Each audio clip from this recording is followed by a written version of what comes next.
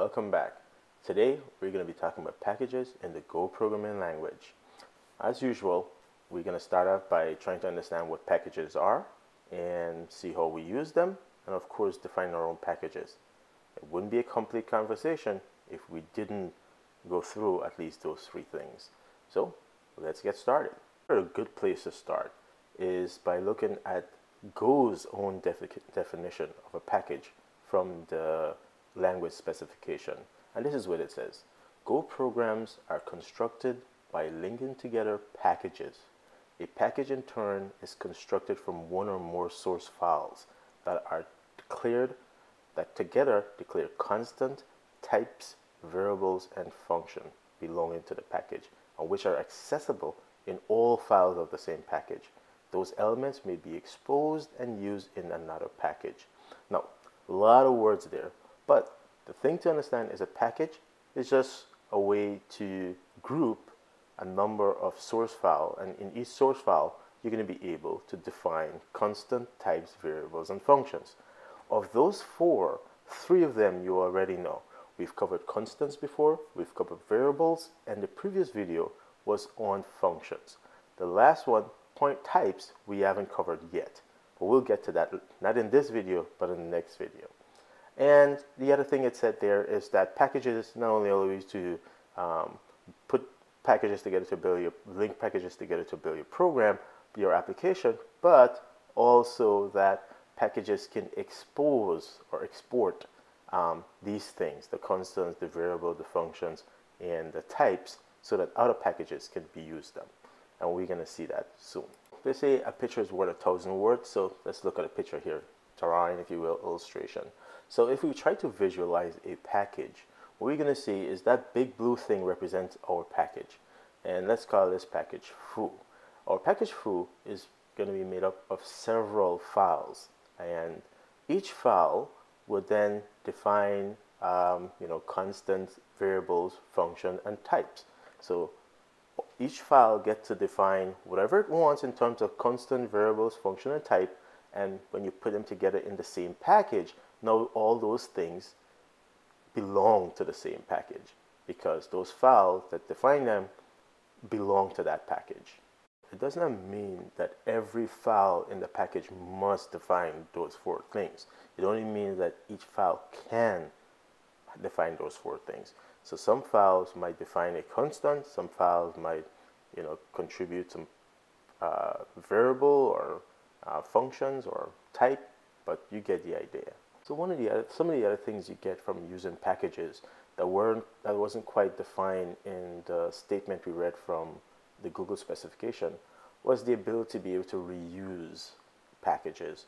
And we know this is the case because we've been using packages in our application, the FMT package, for example, and we've been reusing that over and over in every application we've written so far. So certainly, package gives you the ability to reuse code easily. The other one is organization. When you have a big application, it just makes sense to be able to say that, oh, these set of things go together and those set of things go together. And being able to organize your larger application makes it easier to reason about and explain it to someone else. We've mentioned this idea with functions. Functions allow you to have reuse also of small pieces of code. Now packages take it to sort of another level. Abstraction, you may not even think a bit about it, but abstraction is also another benefit that you get from packages. Before I talk about abstraction, let's sort of understand something else that was mentioned in that description about packages, and is that things can be exported from a package. And I'm going to refer to that as the visibility of members. So when you create your package, as we know, you can have one or more files, and each file contributes or define those four things: constants, variables, functions, or types. We're going to call those things members of the package, okay? And some of them we might choose to keep private, and some we might make public so that others who import our package can use them. So in this example, we will look at the math package, for example. We can see that sign is being exported from that package because when we import it, we have access to that sign function. And so this also shows you how abstraction comes in here, because you don't have to think about the detail of all the math function like sine, cosine, arctan, and so on, you can just say, I'm going to abstract that detail into a package, or someone else has abstracted and implemented for me, and now I can just import it and use it. And we see three of the ways there that you can use a package, or the things that are exported from a package. Is you can just simply say import /lib /package, and the last name there, in this case math, in the first example, is what you use as the top level name for the things that are being exported by that package. So you can say math.sine, for example, to call the sine function.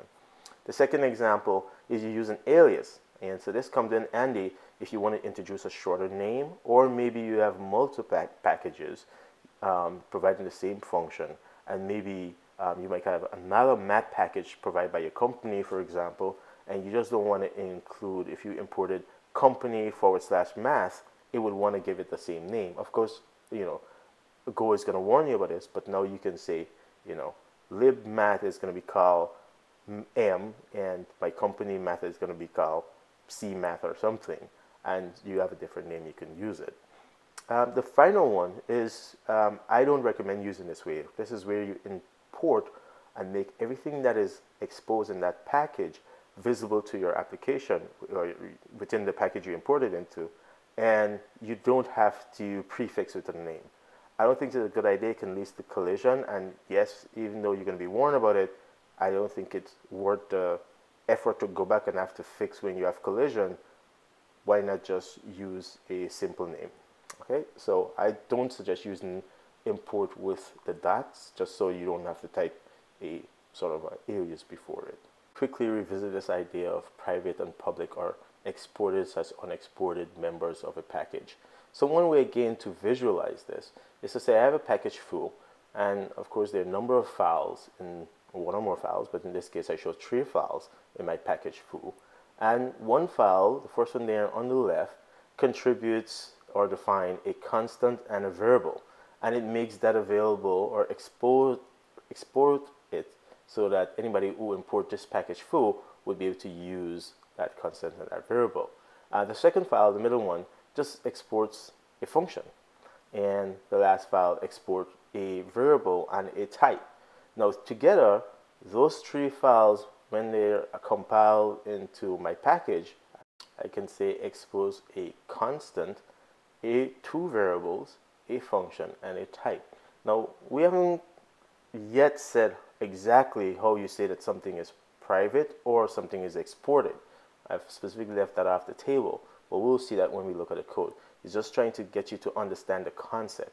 And so far, big concept are your application is built up with packages, and packages have one or more files, source files, and each source file can define constant, variables, function, or types. And some of those members can be private or exported. If we look at this next illustration here, you can see I have this application called Recipe Manager, and it's built up with packages again. Some of the packages, the ones on the right, the 4 packages I import that are provided in by Go language, and then of course I write my own package main, and then I also have another package called Recipe, which I write and is specifically for this particular application. Enough talk, let's look at some code. And so we're going to do, of course, a nice contrived application or a set of applications. And here I want to demonstrate a number of things. One, I want to show just a simple application that uses import packages from this Go language library, and we've seen those before, but it's good to see it again, doesn't hurt. And then I'm going to write a package I'm going to call a security package. Keep in mind that this is very simple, it's just for illustration only, and it doesn't actually do anything. And then I'm going to demonstrate that I'm going to be able to expose or export 3 methods, and I'll have a private member, a variable that's not exported. And of course, we can also write our recipe manager. Again, I'm going to speed up the video so it doesn't take too long, but you can slow it down in YouTube. Just pause it, stop it. But basically what I'm going to do, first thing I'm going to do is create an application called Awesome. It's not going to do anything. Very simple application, but I'm going to create a directory for it. write my main.go file in this package, the main package, and then I'm going to install it using the go install command from the directory of this application, and then I'll be able to run it, and you're going to see it's going to install it in the go path bin directory. So now that I have that going, now let me create my security package. So again, I'm going to create a directory for that, and I'm going to create 3 files. I'll create a login.go file, a logout.go file, and a common.go file. The common file is where I'm going to put things that are shared between the 2 functions that I'm going to put each in login and logout.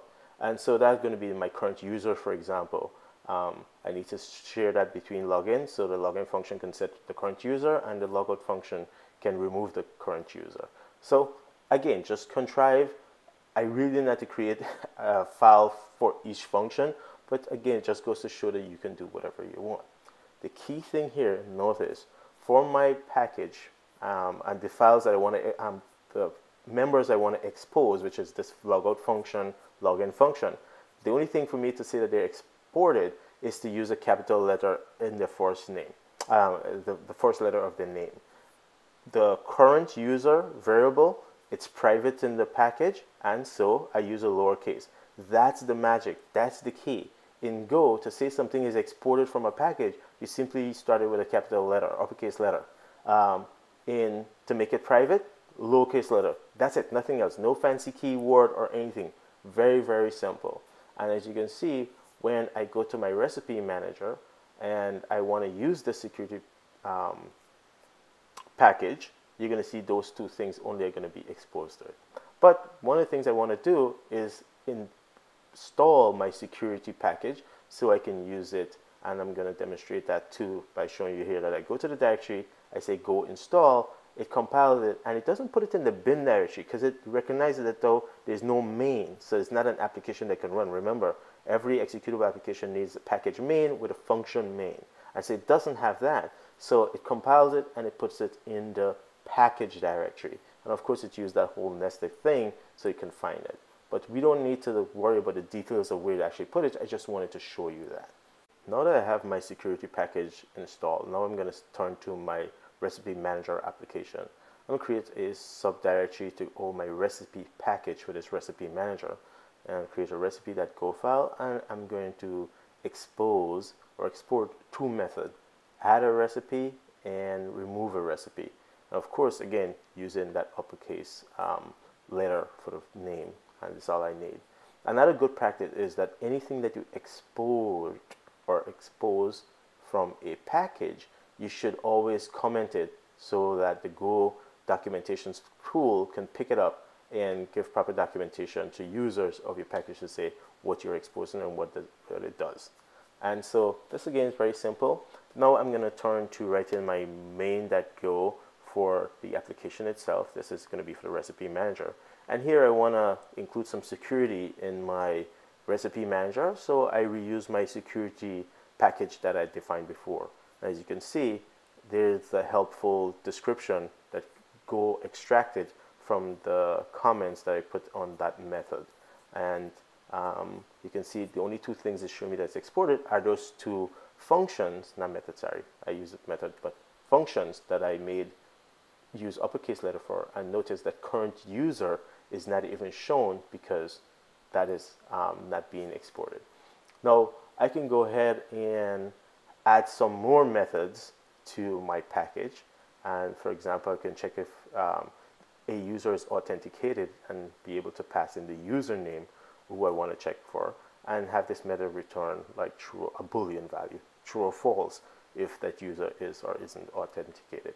And notice how I can just go add this to any one of the functions in my package or add new functions, and you're going to see I'm going to install this updated package, and it's going to come with those with the updated method.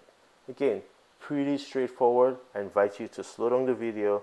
I invite you to look at the source code. It's on GitHub. You can either clone the code and look at it, or just browse it online. Install the updated security package with the is authenticated method, and then let's rebuild our application and just test it.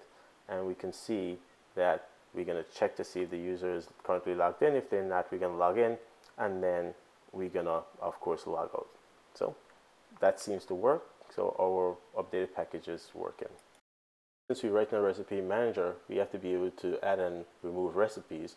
So let's do that in our main application. And so we're gonna add like pizza, and we're gonna add cake, and maybe try to remove sushi.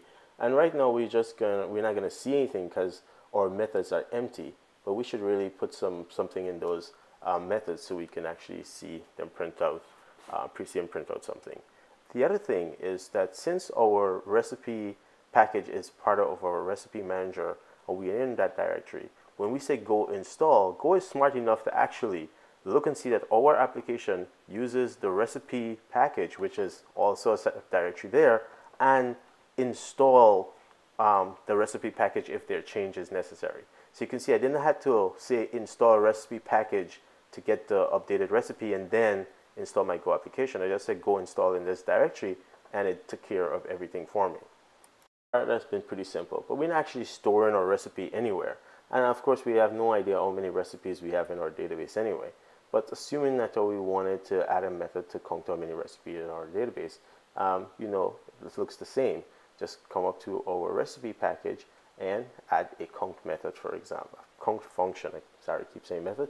A count function, which we're going to expose, and now we could return the number of recipes in our database. And I'll show how to do that towards the end. It might not seem that way, but we've covered a lot in this video. And just to kind of show you, so let's say that Blue Box is our application where we imported recipe and security packages. And so we know those are going to come out of our package directory in our Go path directory, and where we have our Go path pointing to, and into, of course, the source directory there where we're writing all this code is also going to be in Go path. And so we have the recipe manager directory, subdirectory of that is our recipe package. We have our awesome application directory. We have our security package in its own directory also. And of course, in the package directory, we have FMT and other packages, and of course this recipe and security one once we have them installed. And then for the bin directory, well, that's where our awesome application is going to be, and also our recipe manager once that's compiled in the application. So it's just a lot going on. I don't want to draw too many lines, but I kind of want to recap some of the things we've shown earlier and discuss in this video. Now I'm going to show you how I enhance the recipe package by adding a map to keep track of our recipe where we add them. And don't think this again as anything other than just an illustration. We didn't cover map as a type, and so it's just to complete the illustration of what we were doing. And again, I thank you for joining me. I hope you learned something new. I hope you enjoyed the course. And of course, subscribe, invite others to subscribe, spread the word, give feedback. Thank you very much, and see you in the next video.